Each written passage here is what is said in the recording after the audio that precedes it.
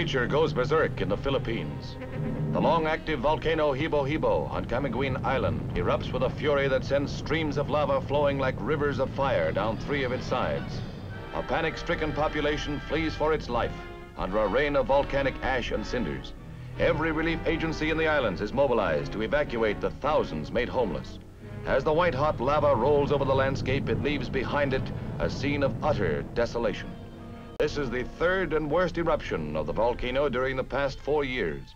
It will be weeks, perhaps months, before a complete check of the dead can be made after the lava has cooled. But some estimates place the toll as high as 2,000. Trapped in flimsy huts, natives died on the spot before the fiery tide.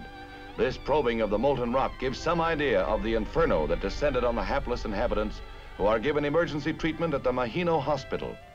An island is laid waste and men crouch in helpless terror when the voice of the volcano speaks.